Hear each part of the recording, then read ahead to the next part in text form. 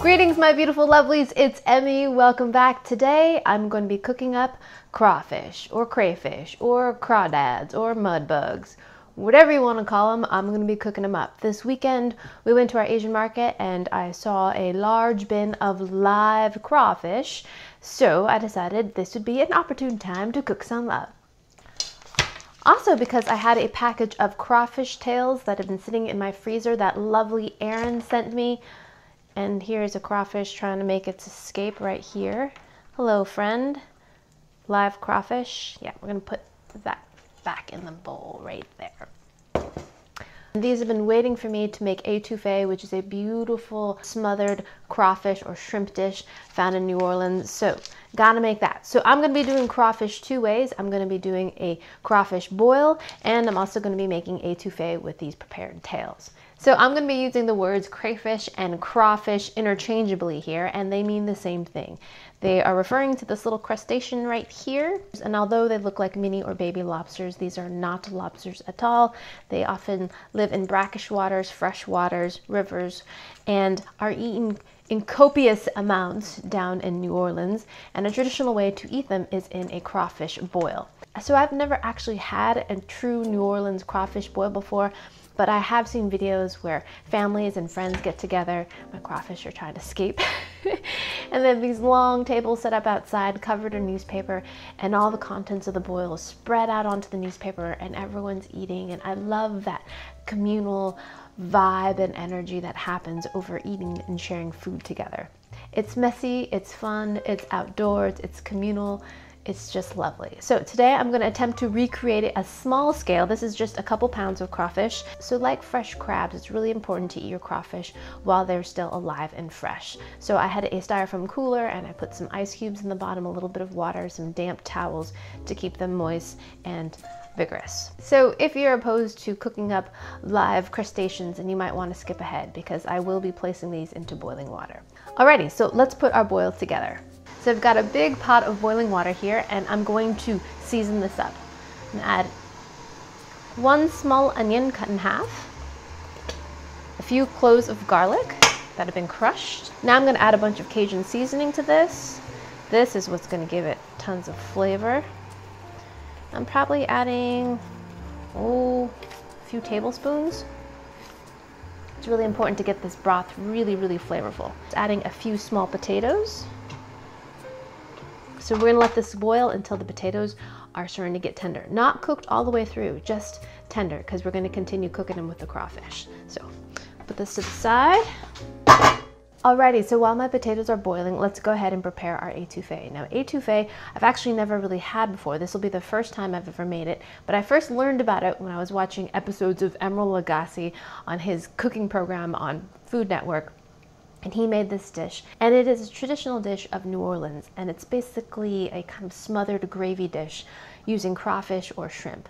Today, I'm going to be making it with crawfish because I have this. This is 1 pound of clean crawfish tails. This came to me frozen, and I've had it sitting in my freezer. I let it thaw overnight in the refrigerator, and I can't wait to taste it. So the first thing we're going to do is cook up our roux. It's a very, very important component to this sauce.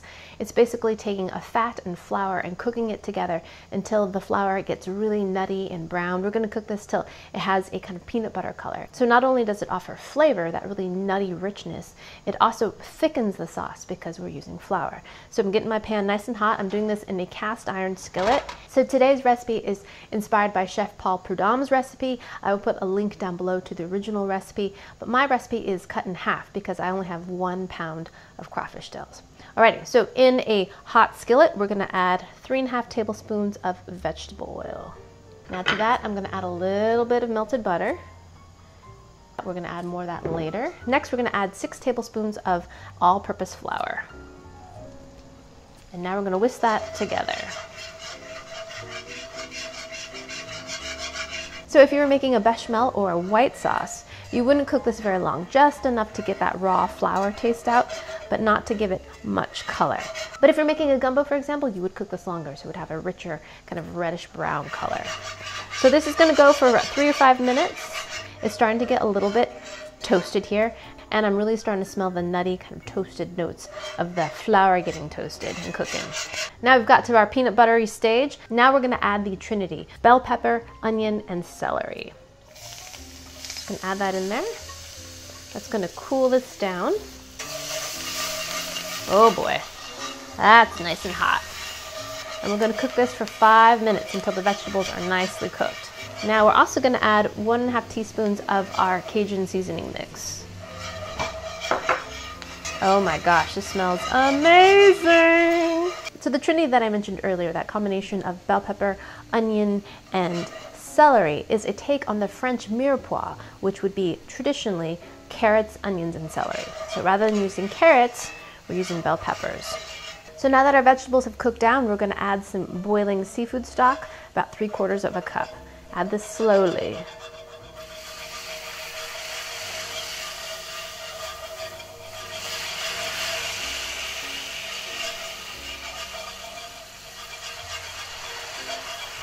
Now to this luscious, beautiful sauce, we're gonna add 1/2 cup of green onions.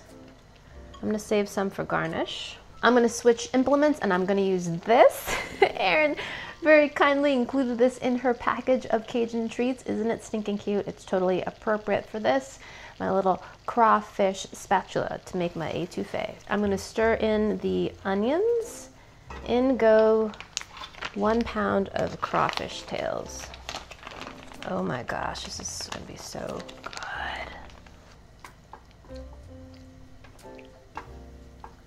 Now we're gonna add the remaining butter. This has a lot of butter in it, but it is a Chef Paul Prudhomme recipe after all. This is 1 stick of butter. Oh my word. I mean, that alone will make this dish delicious, right? Look how luscious and glossy the butter makes it. Oh my goodness.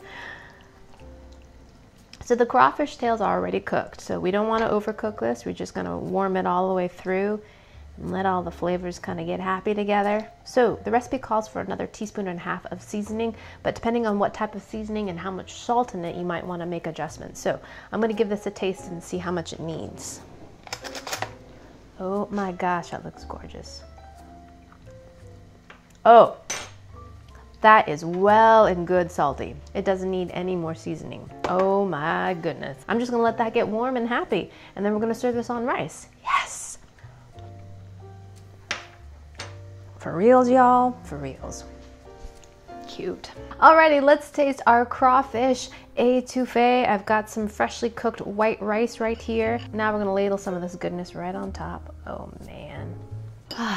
I wish you guys could smell this. It smells so good. Look at the beautiful red color of the crawfish tails. So beautiful. With that little bit of green onion. Love that color combination. We have complementary colors. Alrighty, itadakimasu.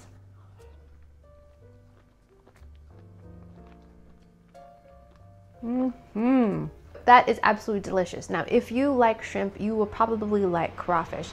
It's got a similar kind of flavor and texture. I think it's a little bit sweeter.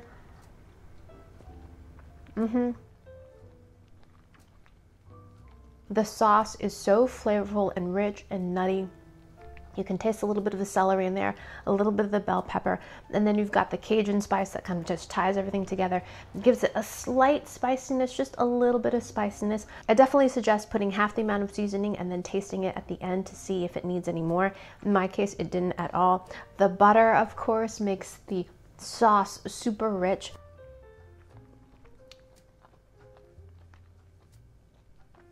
Delicious. And I love the fact that this is combined with rice. Love it. Perfect combination of both textures and flavors. The rice is just a perfect little backdrop to that sauce, and it just soaks up everything. I'm gonna stop because I still have my crawfish boil to eat. Now this has come back up to a boil. I just placed my corn in here and my potatoes are nearly ready. Now we're gonna squeeze in the juice of 1 lemon. Drop that in there. Now we're gonna add some additional seasoning.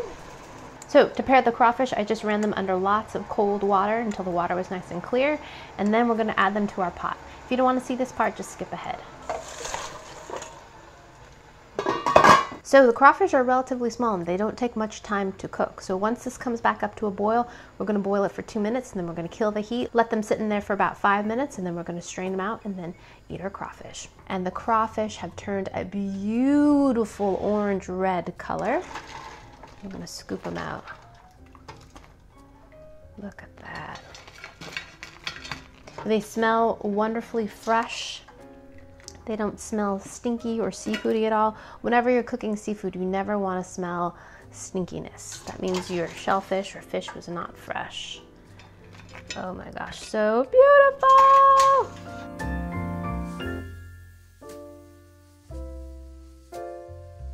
Alrighty, will you look at this feast? How beautiful is this? Now this was just 1.5 pounds of crawfish.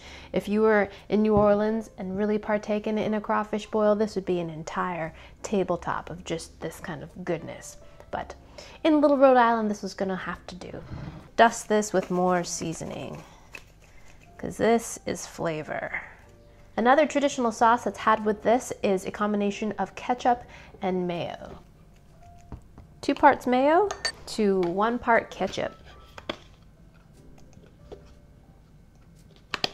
It's like a fry sauce. To eat a crawfish is pretty simple. We're going to take the tail and remove it from the head. Then we're going to take this and we're going to suck all this goodness out of it. You've got the seasoning, you've got that fat in there. Ooh, that seasoning straight up is nice and spicy. Now we're going to take the first 2 kind of pieces of the shell off right there. And then we're going to pinch the bottom, and that should release the tail. Oh my gosh, look at that. That is beautiful. All right, let's give that a taste.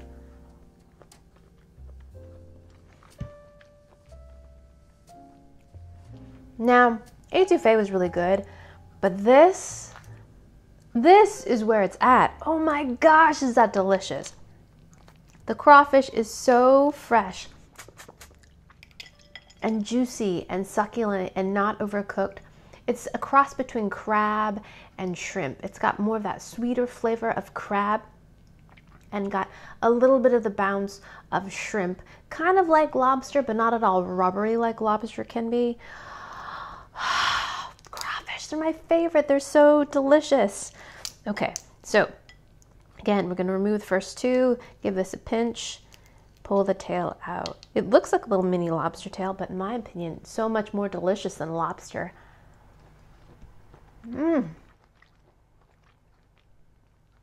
So sweet. My problem with lobster is that lobster tends to be a little bit too coarse and rubbery in texture for me, and a little goes a long way. Sometimes if I eat too much lobster, I feel really full and just like I've overindulged, which I probably have. But crawfish are delightful. I don't think it needs it, but let's try it with sauce. That's delicious too. It actually kind of intensifies the sweetness and of course adds some of that richness because it is mayo after all, but pretty stinking good. I prefer it straight up though, because I feel like you really can taste the deliciousness that is the crawfish. So since we have it, let's taste a little bit of this corn.